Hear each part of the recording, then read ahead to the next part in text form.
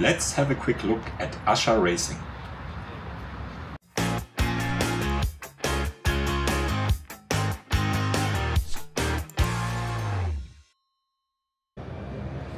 Also in 2024, Ascher Racing is on the SimRacing Expo as an exhibitor.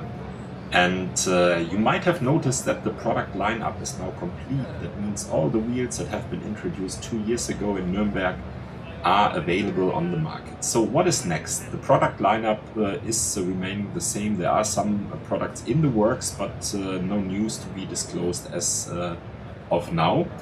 But individualization is a big topic. As you can see here, some of the customers asked Martin Ascher that they do not want to have the product with the McLaren logo on top.